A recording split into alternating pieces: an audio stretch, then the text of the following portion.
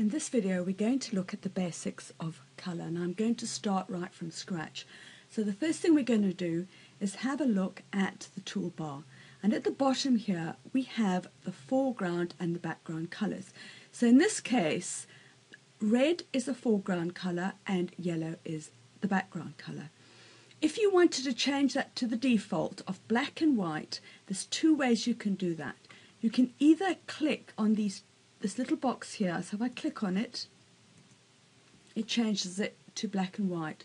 Or what I could have done is just press down the D key, and that would have also have made my foreground black and my background colour white.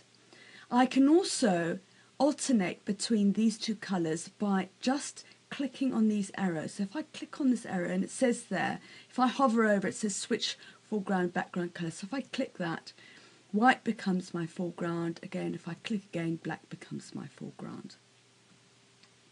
So let's open a new document. So I'm going to go File, New, Blank File. And if we have a look, we, as well as the size and what the background looks like, we also have the colour mode. And we have RGB colour, we have grayscale, and we have bitmap. Now what we want to have almost all of the time is RGB colour, and that is the default setting. So let's go OK. But let's have a look and see what the other options are. So if I go to the internet, and I've pulled up the Adobe website here. Here is an explanation of the 4 kinds of modes that you can have in Photoshop Elements. So the first one here is the RGB mode, and that stands for red, green and blue. If you put red, green and blue together in equal amounts, you actually get white. So this is the first one, RGB colour, which is the mode of choice. Then you have index colour, and basically it's 256 colours. You might need this if you're doing some sort of web design, but you seldom need it. Then you've got grayscale mode, and you might find that if you've scanned a document in, that it might be in grayscale mode, and we'll have a look at changing that. And the last one is a bitmap mode, and as you can see it is very bitty. So the one that we want is the RGB colour. So let's bring up a picture, and I'm going to bring up one that I've looked at before. If you have a look, now how do I find out what my mode is?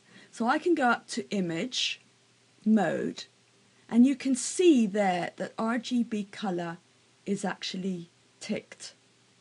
And if you bring up pictures that you've taken with a camera, this is the colour mode that which will come up. I can change that to grayscale. And what happens actually is I lose all the colours. So let's go OK.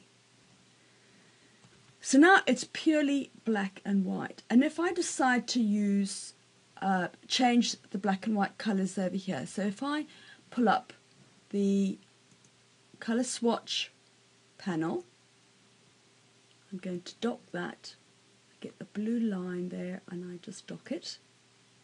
Now if I change any of the colours, I'm going to choose the purple here. You'll notice over here it still shows me black and white. So it doesn't matter what colours you choose here, it'll only show you a grey scale of what that colour is, because we have chosen grayscale. So if I wanted to go back to RGB mode, or if I've got a photocopy which is a grayscale, I go to Image, Mode, and I change it to RGB colour. And now anything I do from now on will actually, you'll notice where I had grey here, we now actually see the yellow that I chose on. So from now on we can put colour back. Obviously when I converted it to grayscale I lost the colour, I can't get those colours back, but I can now add colours. So what about if we want to change the foreground and background colours? Well, we can go to the colour swatches over here, and we can click on these existing colours. So if I click on the blue, we get the blue, and then if I click on the pink, we get the pink. But we can do a lot more by actually clicking on the foreground colour box here. So if I click on this, and it did say set foreground colour, I get this box, and there's a lot I can do with this box. So let's first look at the first three options that we've got here. And the first one is hue, the second one is saturation, and the third one is brightness. So this little bar here will be whichever one I've got highlighted, and the default is normally the hue. So if I move these arrows down, this will change the hue. So we've got red, pink, blue, etc., etc. If I then move, you'll see there's a circle here. If I move this circle in the big box here, you'll see that I've got 100% saturation.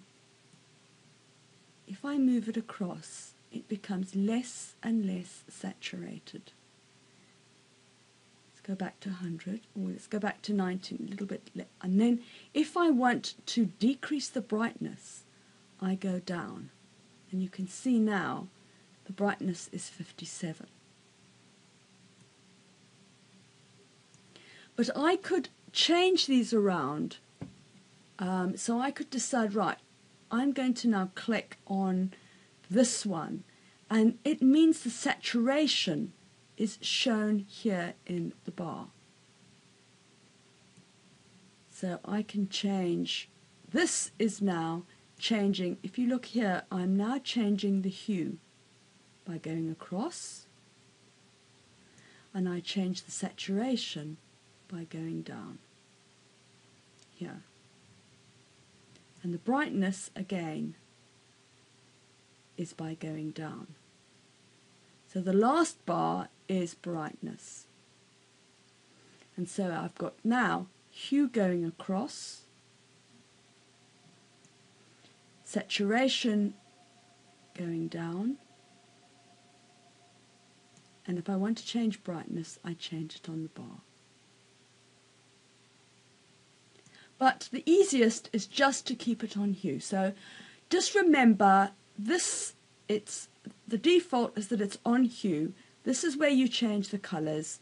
If you want to change brightness, you go down, and if you want to change saturation, you go to the left. So I'm going to change the color to, let's say, that color. Okay.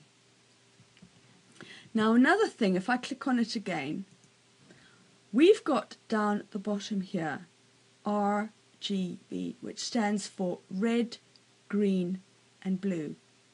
And the last thing we have here is a hex number. And this is very important if you do any sort of web design, because you can get a color here, or even if you find a color that you like and you want to use it again, you can write down that hex number. And so if I just copy that, if I highlight it and I press Control C or Command C to copy it, okay, I then go back here and I'm going to go to the color swatches, change it to green. But if I then click on this, highlight this, and I go Control V or Command V, I can paste in, and I can go back to my original color. So often, if you're a web designer, what you'll do is you'll find the colors you like and you'll write them down. So whenever you're designing something for the web, you can always go back to those original colors. So these three boxes show you the amount of red, green and blue there is in that color. So if I was to take this and move it right to the edge, you'll see I've got red, green, blue in equal amounts, and that gives me white. And that is the hex code if you want to get white. It's 6 Fs. What about black? Let's see what black is. So black is no red, green or blue. It's 6 zeros. And that's the basics of colour in Photoshop Elements. In the next video we're going to look at saving our own colour swatches.